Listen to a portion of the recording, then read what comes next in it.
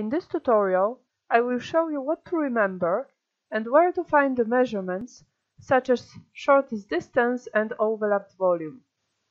Relative statistics in Imaris 9.7 are available for spots and surfaces.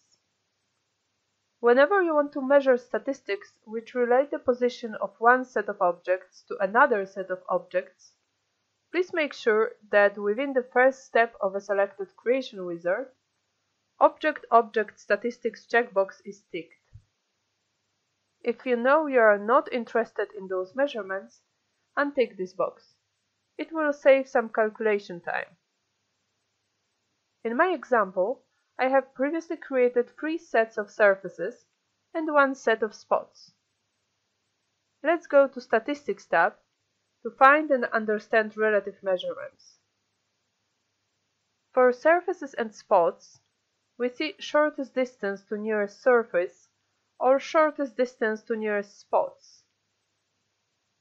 For surfaces, you also get overlapped volume and overlapped volume ratio with another surface object. Next to the statistics name, Imaris shows you in relation to which object the set of parameter is calculated. You can interactively visualize measurements for selected objects by clicking at them,